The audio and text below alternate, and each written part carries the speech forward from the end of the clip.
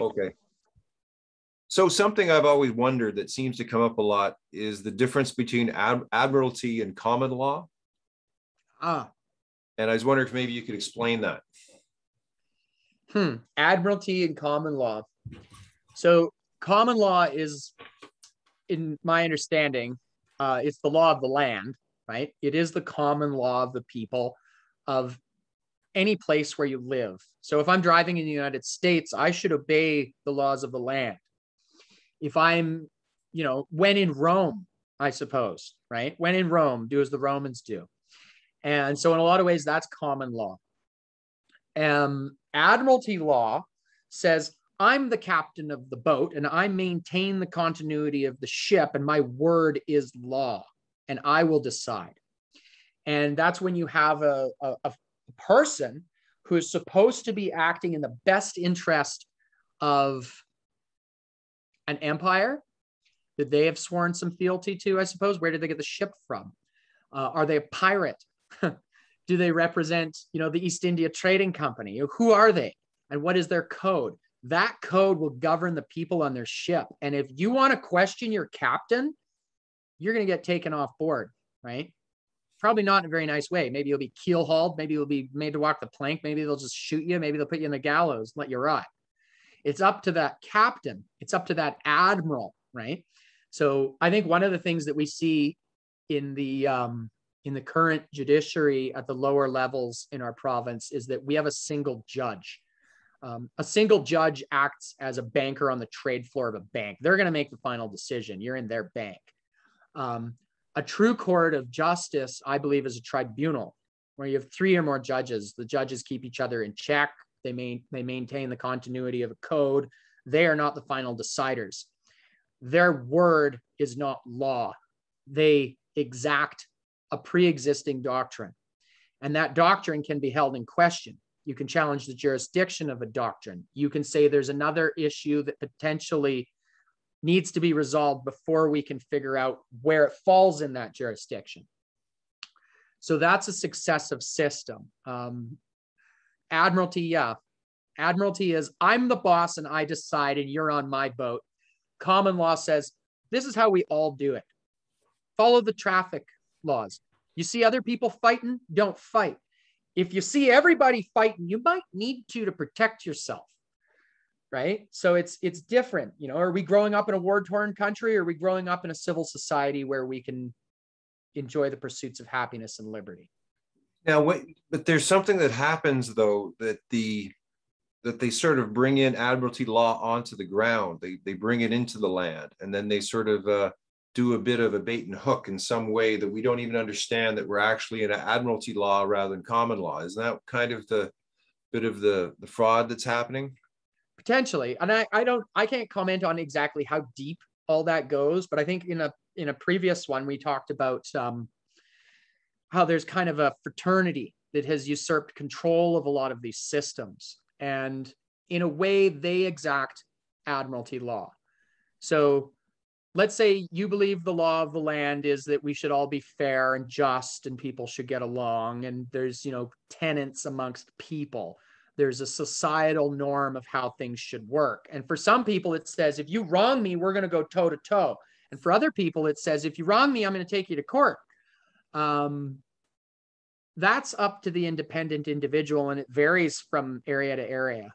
That's the law of the land in a lot of ways, although the traffic signs are all the same. Admiralty is a system that we don't always see. And even when you're in a courtroom, a judge might say, we're going to adjourn for a minute or two, right? We're going to take a quick break. They get up, they go into chambers. They change the form of law in the courtroom. They come back in, the clerk says, all rise. The judge sits, be seated. They've changed the form of the court. Now, what form of court are they using? Are they using a court of common law? Are they using an admiralty court? Is it something that reflects United Corporate Code? Is it business? Is it criminal? What are they, why are they doing that? How are they doing that? And that's something that happens in chambers. It's the same sort of thing with my estate. I have deeds and writings and journals that are between myself only, right? but they're based on codes and ways.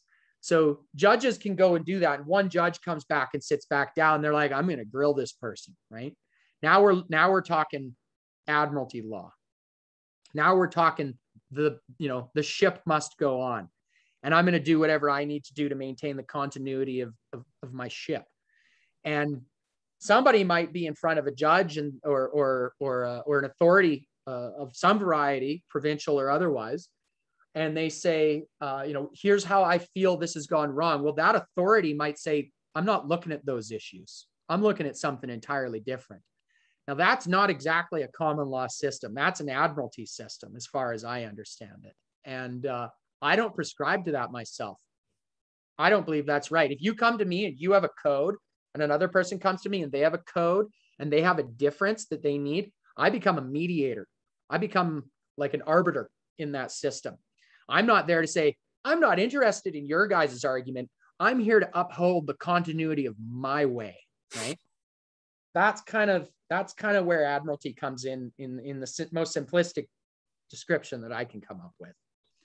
Well, let me ask you then, because like Captain Sweep, I've been, for some reasons we have these identities that we use and sweeping sweeping the mind, sweeping corruption. But it seemed to me that I want to be captain of my own ship. Now, let's say I claim to be captain of my own ship. So I sort of claim jurisdiction over my business system, because then I was thinking that ships and businesses are kind of like containers. Yes. They're containers. And so your ship is like the captain's container for his business that he does commerce with. Mm-hmm. So is there some sort of connection there with how we structure a business? Because what I want to do is I want to structure a business. Mm-hmm. I want to structure a business within my trust. Yes. Then I'm doing business with a foreign entity. If I'm doing business, let's say with the government, but if I have put them as the beneficiaries, you're saying put the offices as the beneficiaries. Like, are there, but I'm also, aren't I putting other people as beneficiaries? Can I put my descendants, or can I put, why am I putting the government offices there? Because they'll exist long after you're gone. So you can entrust it to someone else, and you can appoint them as a trustee or a beneficiary, and they can do whatever they want with it. But once your will is exacted and you give that over to a position of government, not a person in government, not a friend, not a finite entity that will cease to exist one day, just as we will. You put it over to something that has behind it a charter, a tenant, and at the heart of every institution is its own self-preservation. It will continue in perpetuity and maintain your estate. That's why. You can give it to somebody who's a baby right now, and they'll still live their life. And if they choose to do it or not, that's not up to you at that point. But a government office will exist long after we're gone. So and they'll continue. But what happens? Okay, so let's say I die, they're the beneficiaries. Who becomes the trustee after I die? Your heir. Okay.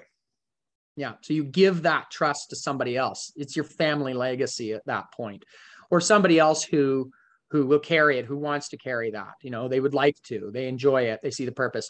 Like you said, you want to create a business and you want to be the captain of your own ship.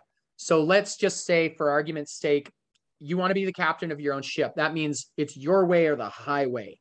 You do what I say on my ship, or you walk the plank. So then you have people who are going to follow the directions. They're going to do their part. They like where the ship is going. They want to be on the ship, right? You're not going to attract people who want to take it over because they're like, we can't. We'll walk the plank. This guy's the captain, and everybody else will throw us overboard if we try to, right? That kind of rings a bell of, a hand of power, which is fine. And a lot of the world needs that. My estate says, what I say is, I can't tell you what to do. I'm not interested in telling you what to do at all. I want to tell myself, and I want to live my life, right? I don't want to have people that are under me that are just going to do what I want. I want them to do what they want.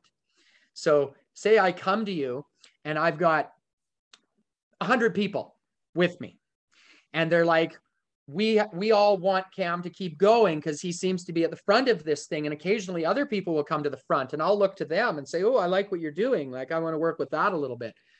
And I come to you on your ship and we have business, but our ways are very different. Now, I might be on your ship. I might be a guest. And I go, okay, you've got laws and your laws say, if I do this, I'm in trouble. And my laws say, if you do this, you're in trouble. So as long as we keep the peace and we keep our foreign relations in check, you uphold your end of things, I uphold my end of things, your ship gets better for it, and my network and who I am and my productivity in life goes up for it. We all do better. And it doesn't matter if our ways are the same. I mean, in some aspects, when my corporation moves, people do what I tell them or they lose their job. But I don't want to tell them how to live their life, right? That's not exactly part of it. So that's where we're at societally today. So let's say then, okay, I'm sort of like, okay, yeah, I like that. I think everyone should have their own ship. Now we have our own ship, so now we have a fleet. Yes. And now we're looking at, okay, well, what are we going to do together in a sense? But there's certain kind of like what I was thinking, like say within the shared knowledge community where you'd have teams that were sort of like marketing team or infrastructure research team type stuff, functional teams at the organizational level. But then you'd also have the product teams where you would create products and you just bring people in specifically for that product, like what's happening with this chat stream right now. And so having ships and having fleets and then having, I guess, ships where you kind of go on temporarily within a certain agreement around how you're going to split the loot once your product does well. Yes. You want some sort of agreements that are transparent and agreements that are, again, sort of fair and good for everybody. Yeah, well, exactly. Yeah. And those agreements should be upheld. And if they're not upheld, then what you do is this person has a code and this person has a code and they have a problem and you need an arbiter. You need somebody who's impartial, who likely has the highest level of jurisdiction that you can find. Yeah. Like, I don't want to go to somebody who has no jurisdiction in an issue and be like, help me solve this. Cause they'll be like, I don't even know what's happening. Yeah. Like, so that's the thing. It's a bunch of ships and maybe we get on each other's ships at certain points and we have agreements to do so. Otherwise, what are we? Stowaways? Or are we invaders? Interlopers? If you need to go to sleep in the captain's quarters and there's nobody at the helm and I decide I'm the captain now, I'm probably going to walk the plank.